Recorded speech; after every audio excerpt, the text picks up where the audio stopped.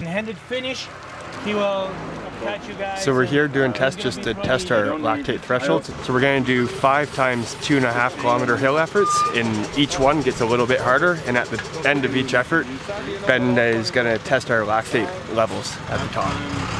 Just for them to read it now. Hendrik, what are you holding? I'm holding the power that they have to go up the climb. So we have lactate testing. It's testing how much acid is in your blood. So the riders have to go always about a 2.5 kilometer climb on the different power inputs, and then we test how they react on that and how the blood is reacting and how many lactate is in there. So TAC is 0. Oh, no. So on my screen, I got time, distance, the lap power, my current power, heart rate, and cadence. So a lot of data on the screen. I'm a data guy, so I like the Pioneer computer because there's a lot of options for what we can display and have a lot of information displayed to us.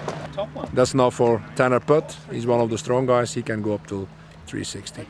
So the last time he went up the first time 200, 40 to 80, 320, and now the last time he's gonna go up at 360 watt.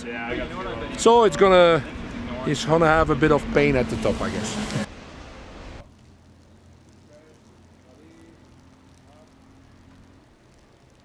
Los Vampiros.